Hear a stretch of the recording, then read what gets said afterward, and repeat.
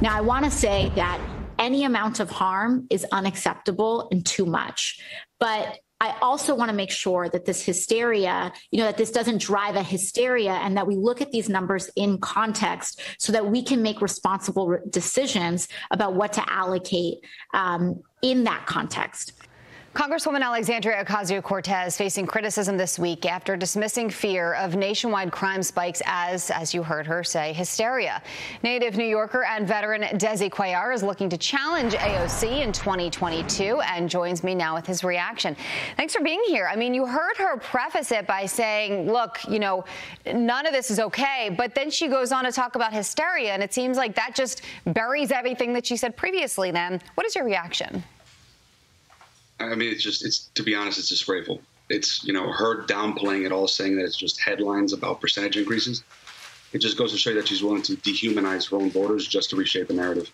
And furthermore, for her to say that it's just hysteria, as if it's all in our heads, it makes her as cold and callous about people losing their lives. I mean, as Cuomo was when he downplayed the COVID-19 nursing home deaths. So what made you decide to want to challenge her?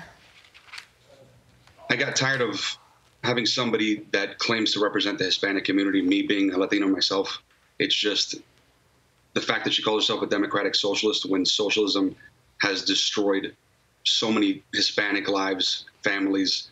I mean, it's just, I don't think that somebody who is embarrassed of this country should have any business holding public office. So I had to do something about it, and that's why I decided to run. Wow. Well, here's what the National Fraternal Order of Police says on her comment on hysteria. Quote, the National Fraternal Order of Police, AOC, said the quiet part out loud. The narrative matters more to her than people's lives. Dismissing the crime crisis across the country, saying it's just, quote, hysteria, is textbook gaslighting. AOC, those percentage increases are mothers, fathers, sons, and daughters. I mean, they make a good point there. When you put faces on it and you put the names on these faces, and they all have mothers, fathers, sons, daughters, whatever the case may be. They all have family. They all have friends. They're not just numbers. And I think it's important that we get back to that, remembering that. Yeah, 100% agree. I feel like it's part of her pattern. You could tell that since she's basically never in her district until it's campaign season. And now she's, like you said, reducing the people that are victims of these crimes to just numbers or, just headlines that's being used to, cause hysteria. It's disrespectful. I want to get your opinion on this before we let you go. A Bronx shooting suspect is off the hook after the judge decides the jury isn't diverse enough. Let's go ahead and pull up the quote from the judge, and this reads, quote, the defendant has produced clear statistical evidence of underrepresentation of Black and Latino individuals in the pool from which his grand jury was drawn, and a jury selection process that was susceptible to abuse.